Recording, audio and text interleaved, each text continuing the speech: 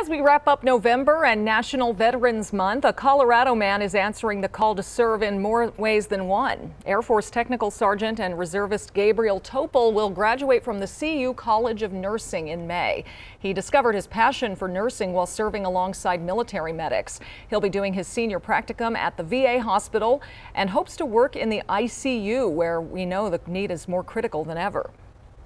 I feel like the pandemic has really opened my eyes to the struggles and the adversities that a lot of healthcare workers have to overcome, especially nurses being on the floor, being at the bedside.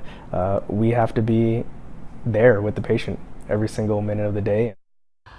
Toepel's path to nursing wasn't an easy one. He was adopted by American parents from an orphanage in Japan when he was a baby, but he never learned he wasn't a U.S. citizen until he tried to apply for college. Now he's an advocate for closing loopholes in U.S. adoption law.